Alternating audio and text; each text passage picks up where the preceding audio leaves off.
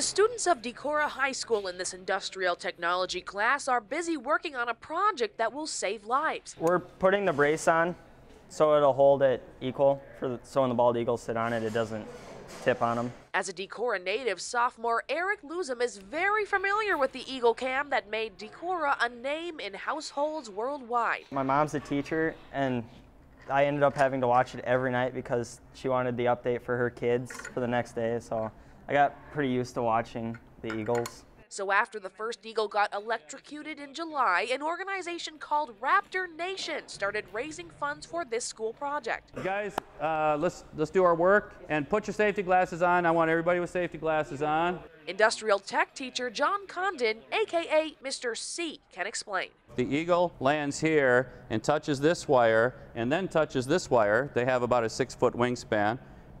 They could be electrocuted, and they often are electrocuted. These perches give eagles a higher place to land, away from the dangerous wires. The students are constructing 20 for Alliant Energy to install on power poles, with funds and materials from Raptor Nation and Decorah Building Supply. If Alliant Energy and all the local power companies, the RECs, are willing to put these up, I would bet that other schools and their industrial technology programs would be more than willing to participate. It gives the students a great project. No, isn't it supposed to go the other way? The students learn. 2 out of these 3 now have been electrocuted. The eagles survive, and the birds' millions of fans will be able to keep following the eagles' lives. A lot of happy people. In Decorah, Becca Habiger, KWWL News.